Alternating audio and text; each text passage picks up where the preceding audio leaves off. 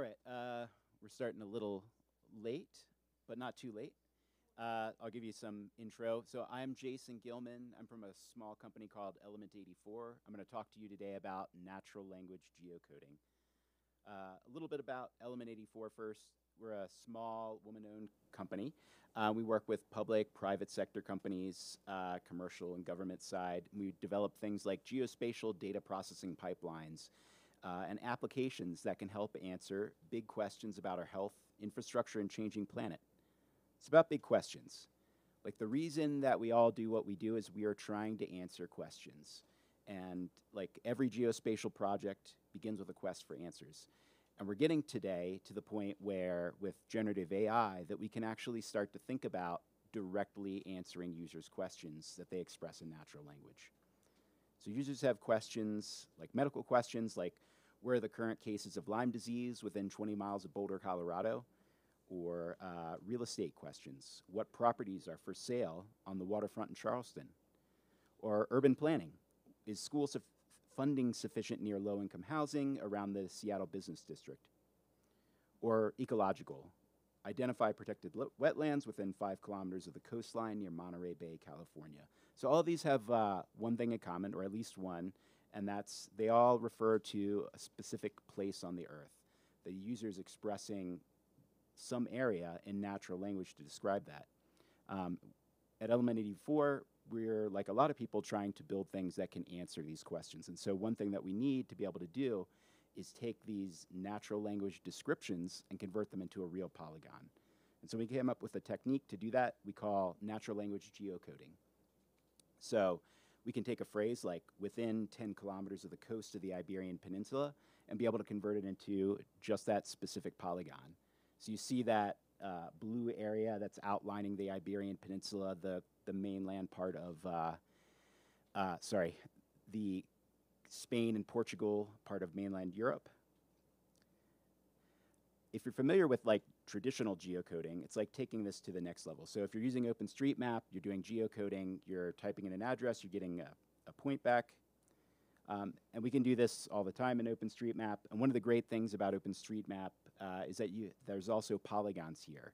And this is one of the things that we rely on to make natural language geocoding work.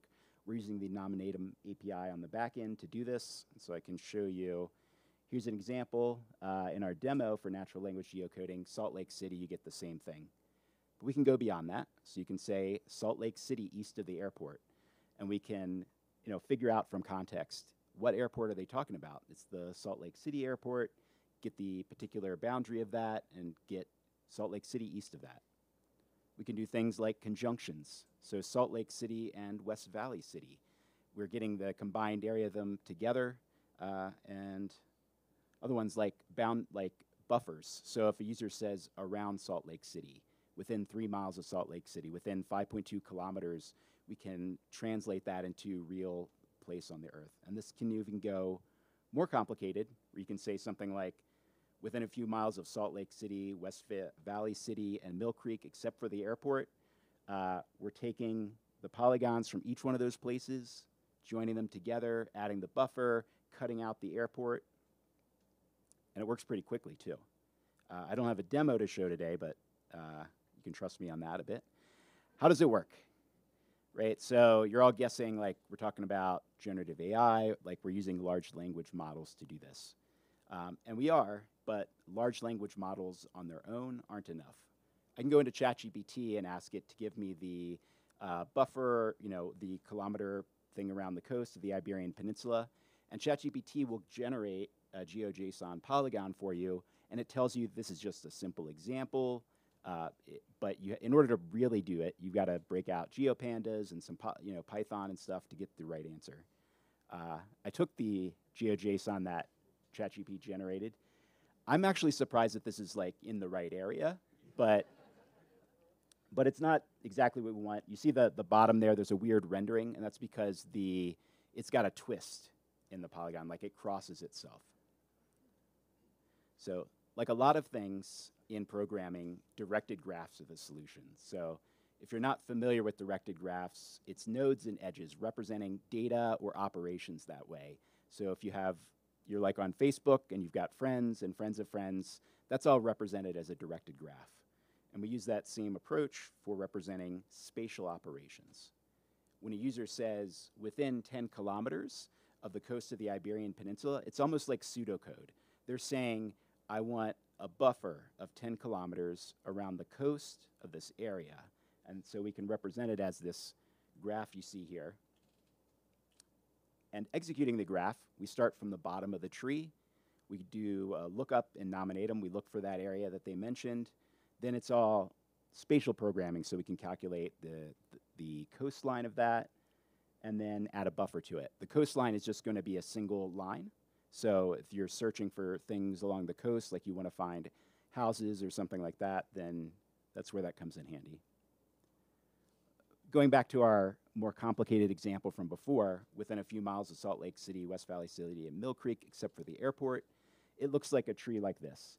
So at the bottom, it might be a bit small or hard to read. The bottom, we're doing 3 place lookups, and then we're going to get the union of those cities, the combined area, and then we're getting the difference. So we're doing like sort of spatial subtraction, chopping out the airport, and then adding a buffer on at the end. So we know how to represent user requests in a piece of data that we can execute. How do we actually get that? So one of the things LLMs are really good at, or I guess the main thing, is generating text. And specifically, they're really good at understanding JSON schemas and generating JSON that matches that. It's something that they've been like explicitly trained on. And so it's a common technique that you can use where you have some natural language text and you want to be able to pull out some information. You can express like, here's the shape of the thing that I want to be able to pull out. Create some JSON that matches that. And so we have a JSON schema that represents all the different kinds of spatial operations that you can do, place lookups and similar things. And the LLMs are pretty good at being able to take that and convert it into JSON. And so that's how natural language geocoding works. We take that user request or part of the user request that's the spatial area. We ask the LLM with the specialized prompt, and it generates JSON for us, and then we do the calculations on it. Like anything, there's challenges to making this work successfully. One of the issues is finding the right thing in OpenStreetMap and finding like things that actually have polygons. So if you look up like Sugarloaf Key, which is part of the Florida Keys, you will get an area back.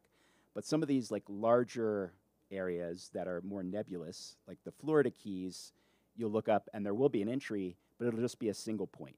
And so it doesn't work for us when we're trying to do something where if a user says they want some part of the Florida Keys. We also see this with things like Rocky Mountains, right? There's a single point in Wyoming for the Rocky Mountains for OpenStreetMap. And other things might be missing, like the Congo River Basin. Sometimes it's in there. We have the right information is in nominatum, like if somebody searches for Mississippi River, but you have to figure out which one of these entries is the right one. The first entry here that is a river is just this part of the Mississippi River. We have to be able to find the right one that's going to give us the Mississippi River. So I'm actually a new user to OpenStreetMap and nominatum. So I'm glad that I'm able to be here at this conference because I'm hoping I can learn from you about what are the better ways to use OpenStreetMap to help solve some of these problems. Another problem is ambiguity. When a user says something about Paris, they probably mean Paris, France. But there's a lot of places called Paris. There's a Paris, New York, Paris, Ohio, Paris, Kentucky, Paris, Texas. There's a place in Las Vegas called Paris. And we need to be able to figure out which one they mean. So let's talk through some solutions we've been thinking about to do this. So one, for understanding the terminology that our users are going to use for a particular domain, we can start to curate our own version of OpenStreetMap or the nominatum. It's open source, so we can deploy it ourselves, and then we can go out and find different sources, and we've already been looking. There's a lot of great government sources you can find, like the Bureau of Land Management, departments, agencies, et cetera. I found a really great one, I think just 2 days ago, called Hydrosheds. So if I was looking for something like the Congo River Basin, it has things like that in there delimited, and I found some good ones like all of the coastlines of the entire world in a repo in GitHub. So once we do that, that will work. And then you can also, depending on who we're deploying this for, if it's a real estate, if it's geologists, they may have their own terminology that they use for their own areas, and this would let us be able to answer the questions using whatever they're going to use to refer to that area. Another thing we can do, if for the ambiguous cases, is use context. So if someone says, find me ice cream stores between Austin and Paris, you're on a road trip, they probably mean Paris, Texas, versus where can I get some très bien ice cream in Paris? They probably mean Paris, France. And you saw this earlier. We did Salt Lake City east of the airport. I didn't have to code in anything special to be able to figure out what airport are they talking about. The general training of the large language models are pretty good at figuring out from context and giving it good prompts and working through optimizations. You can help solve some of those problems. The other thing we can do is ask the user. Like, we can have a natural language conversation with the user. Or if the user asks a question like, how many Italian restaurants are there in Paris? We can actually ask them. The LLM can make a decision. Do I have enough information to go ahead and answer that? Or should I ask the user, what do you mean? Or we can display the answer to the user and make sure we're giving enough context so that we're displaying, okay, we're answering this question. Here's the spatial area. Here's temporal or other things that we're pulling out. And the user can see if it understood them. And they might say like, oh, no, actually, I meant this. And then we can adjust it. So we think natural language geocoding is just a part of a bigger solution. Like, we want to be able to answer those questions I showed at the beginning. There's those parts that I underlined are the spatial parts, but there's other parts that we need to include too. And so this is a little hard to read here, but the user's asking a question, and this is a tool we built called Queryable Earth. They're saying, show me algae within, it's actually hard for me to read, within 2 kilometers of the coast of Cape Cod. So what we're doing is we're breaking that apart into different areas, or sorry, I should say we're breaking apart that request into different pieces of information. The thing that says, I'm looking for algal blooms or algae, we go to a vision language model where we've indexed all these areas previously, we've taken satellite data and broken it up into chunks, and we're using the natural language geocoding to get the spatial area, and then we can go search a database with that. And so bringing these things together is something like we're really excited about, and I'd love to hear more from people here at the conference about ideas they have for natural language geocoding and use of generative AI in general. So, thanks. I'll answer questions later, I think, because we're at time.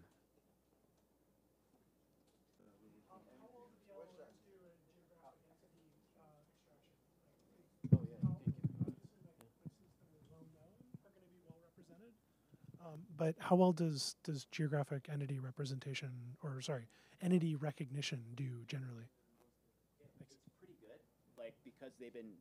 So the question was, how well does it do? The LLMs do at geographic entity. So if someone types in the name of an area, they tend to be really good because they've been so well trained and they've been trained on so many different things and different names that people have for different areas, and I'm prepping it in the prompt to say, like, here's your job, like, you're answering these kinds of questions. They tend to be pretty good at it.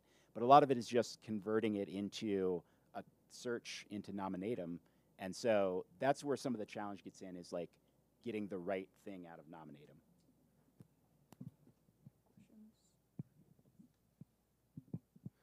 Hi, so you demonstrated on one of your slides, I think, a really great simplified workflow of, hey, we're using this OpenStreetMap data, we're using the large language models to kind of process the GeoJSON format, but then you've got the marriage between your database to get the accurate coordinates. I think it's really cool.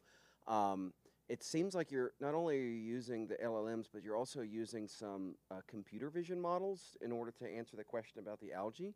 So my question is, which computer vision models are you using? Is it proprietary? Are you partnered with somebody else? Are they open source models? What have been the challenges? And what are the LLMs that you're using? Because there's a variety now, and obviously everyone thinks ChatGPT, but we know that they're not the only one. So which models are you using to help with this kind of processing? So the question on which models are we using, for the vision model that I showed in that demo is called SkyClip. I believe that's the name. It is open source, and the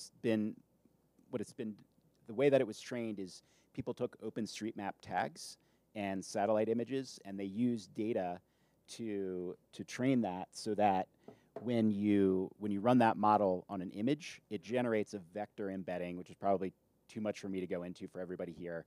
But we're able to also take text and pass that to the model and get back a vector embedding as well.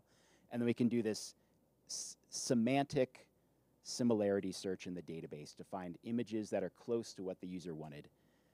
Okay. Have you, I don't want to monopolize your time, but I have one more question, and that's it. So one of the models that we were looking at for something similar, for image processing specifically that was open source, is Hugging Face. So is that something that you guys have considered? Do you think that the SkyClip is better? What are their pros and cons? Can you answer that question? Sure. Well, Hugging Face is a repo for models, and I believe SkyClip is in there. So Hugging Face has a bunch of different ones. Okay. Yeah. Yeah, but you also asked about the LLM. For this, I was using Claude 3. Okay. Awesome. Thank you.